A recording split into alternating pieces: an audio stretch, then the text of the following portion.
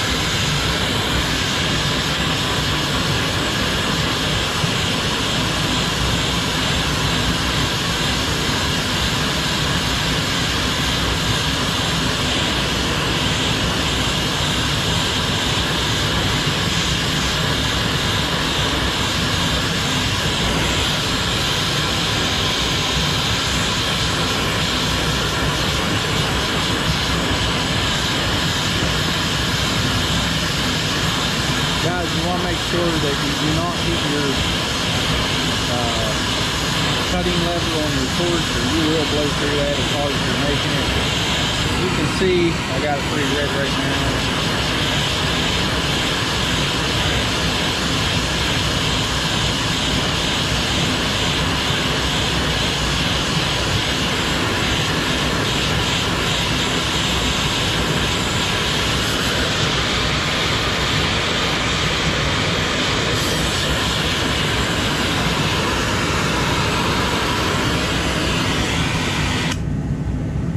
Okay, she's glowing. Let's just see what we can do with it here. I'm hoping just be able to use my hand.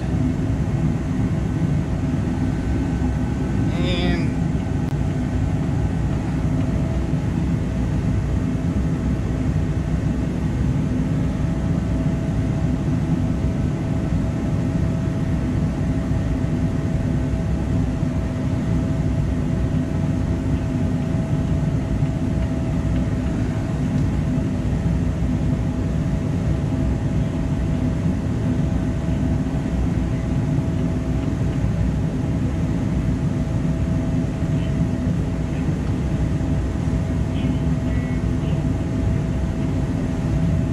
got it kind of straightened out there. Now I know what a lot of you are going to say, that, well, I just took the temper out of that, but you could be right. It probably will bend easier, but it might get me through before I have to order another one. I'm not priced it yet, but I'm gonna say she ain't that cheap. Put the pin back down through it. I'm just gonna kind of let that cool right there. Actually, I'm gonna go get some water. I'll be right back. Okay guys, I'm back. I got some water here. Let's see what.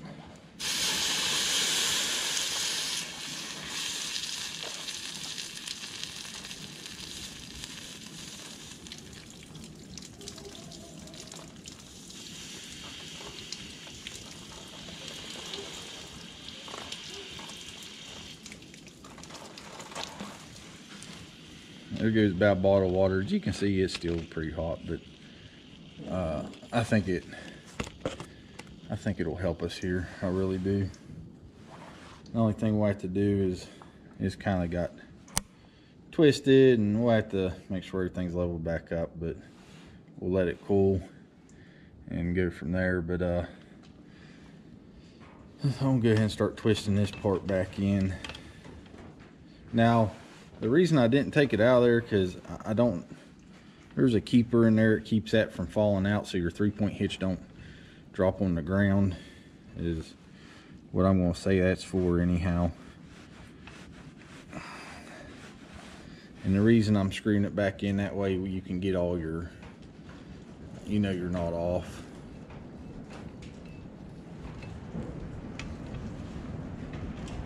I can tell you it's still warm. I can feel the water dropping on my hand. It's water's pretty hot. I don't know if you guys can hear the wind outside, but it is roaring. Really whipping out there, I'll say that. And I do keep this grease, guys, as you can, well, I can smell it right now, but it's greased very well. And once I get this part screwed in here, I'll go ahead and screw that top part in. And hopefully it don't look like we messed up any threads. It ain't as straight as it came from the factory. And I don't even know how I bent this. I'm gonna say with the brush hog, just guessing, would be my guess, is the brush hog got in a bind.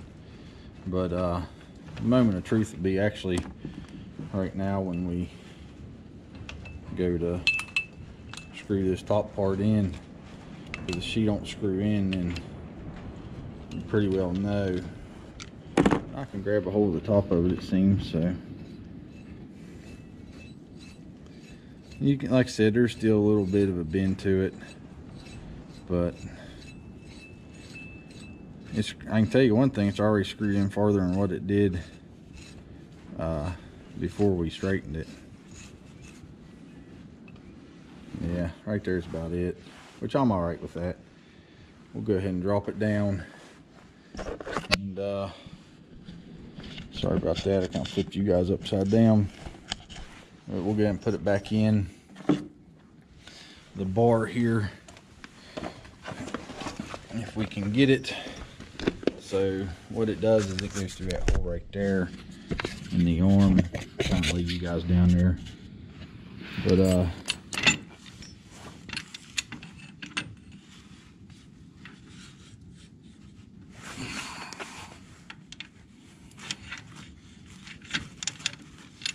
right there she be.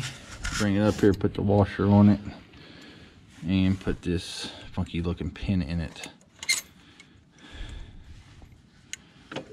And there you have it. I can already tell you it's better than what it was, because before I couldn't bring my arm all the way out here, so it is better than what it was. Now all we gotta do is, when we get the hay spear, whatever goes on the back of it, we'll get the arms adjusted back. But anyhow, there you have it. Just a quick little fix on the 3-point arm, and it's not that bad out, guys. So I want to see what happens. I am going to go ahead and get one coming. If you guys have any or where you guys get your parts or whatever other than John Deere, comment below. I'd like to hear from it. But anyhow, guys, that's all I got for this video. I'm gonna put the torches away here and get ready to go down to the house. But anyhow, guys, we'll talk to you later. Thanks for watching. See ya.